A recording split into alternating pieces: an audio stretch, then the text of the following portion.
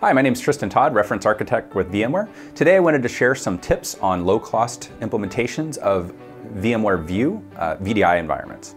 My first tip would be to understand your use cases, understand the user community that is going to use VDI, and try to build an image that is very lean, has a very small disk footprint, a very small application loadout, deploy only the applications that the users need. In fact, my next tip is to consider application streaming technologies like VMware ThinApp. Rather than deploy applications to every desktop, you can actually provide a link to a streamed instance of the application that a user can use on demand.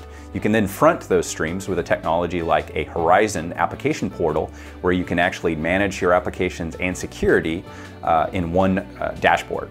Direct attached storage is another way to drive cost of a desktop environment down. Too often, virtual desktop environments in our customer builds have relied on expensive SAN and NAS resources to host the desktops. When direct attached storage, low latency SSD drives, low latency flash technology like Fusion IO or Virident can be used to host the desktops themselves, and you can use shared storage just for user data and user persona information.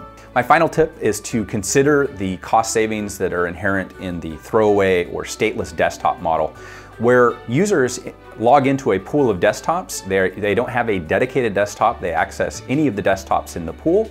They access the desktop, they do their work, they use their applications.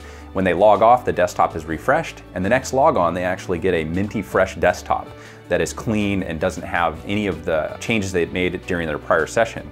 However, they do get access to their persona and their user data through map drive technology and things like VMware View Persona. So consider these tips as ways to reduce the cost of your virtual desktop environment while still delivering great user experience for your user community.